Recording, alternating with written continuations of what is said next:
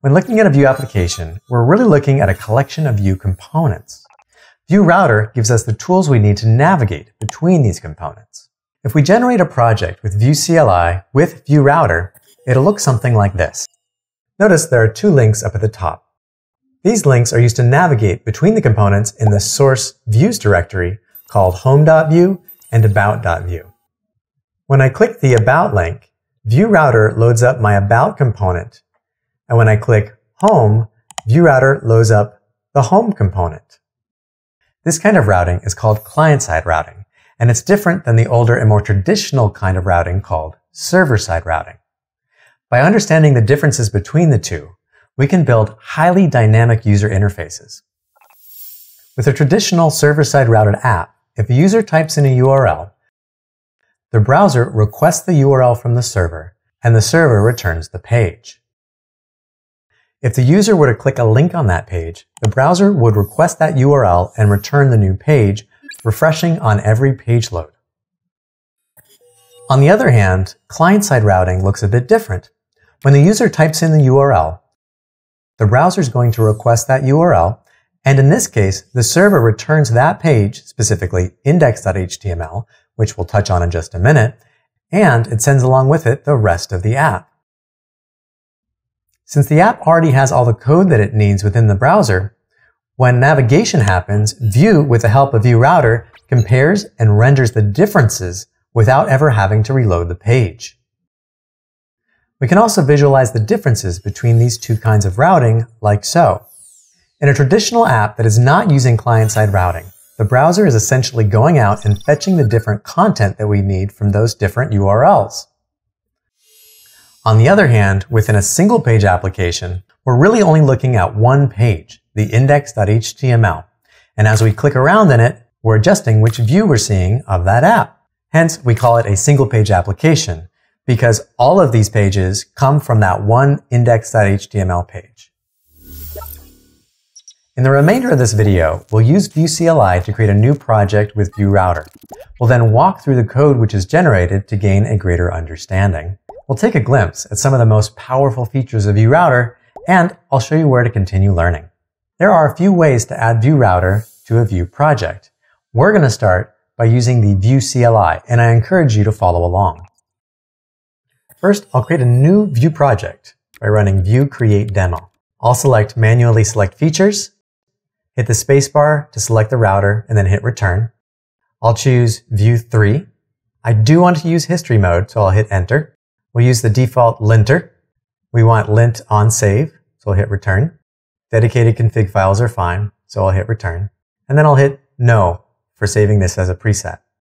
This is going to go create our project, run npm install, and now we can go into our demo directory and run our server. Great. This brings up a screen we've seen once before. Notice the two links on top? This is where we navigate between our home and our about components. So when we click on the about link, Vue Router loads up the about component. And when I click home, Vue Router loads up the home component. Now I'm going to hand you over to Adam Jar, another instructor at Vue Mastery, to dive into the code. If we take a look at the project that was generated for us by the Vue CLI, we can examine the index.html file. It's in the public directory, and on line 14 is this div with the ID of app. This will start to make more sense if we look inside the main.js file. Inside of here, our app component, which is the root component of our entire application, is being imported and used to create the app. It is then mounted to that div with the ID of app inside the index.html file. So again, our entire application lives at that single page, index.html. Also in this file, we're importing the router, and when we create the app, we're telling our app to use the router. So let's take a look at the router file to understand how it's all configured. Inside the router directory, it has this index.js file, and you'll notice at the bottom, we're exporting router. Just above here, we're creating the router, and notice how we have this history property. When we created our project with the Vue CLI, we selected to use history mode. That's why we're seeing this property here. Also here, we're passing in the routes. So let's take a look at these. As you can see, we have a routes array with 2 route objects within it. Although they look a bit differently, which I'll touch on in just a second, notice how they each have a path, which is the URL for this route, along with a name and a property to specify the component to load when we reach this route. As you can see, we're importing the home component from our Views directory. The Views directory is where we put all those components that we want Vue Router to be able to load up as we navigate between the different pages. In this case, we have the Home and About pages, each with their own route. Now that we have a basic understanding of how the router is configured, let's look at how that site navigation is actually triggered. Notice here in the template, there are these router links along with a router view component. These are built-in components provided to us by Vue Router. When a user clicks on this home link, they're actually clicking on this router link here, which has a to attribute specifying the path that we want to navigate to. And when we navigate to that path, because of this route object here, Vue Router knows which component to load up. In this case, we're loading up the home component, but where do we put it? That's where the router view comes in. This functions as a placeholder that is replaced by the route's actual component.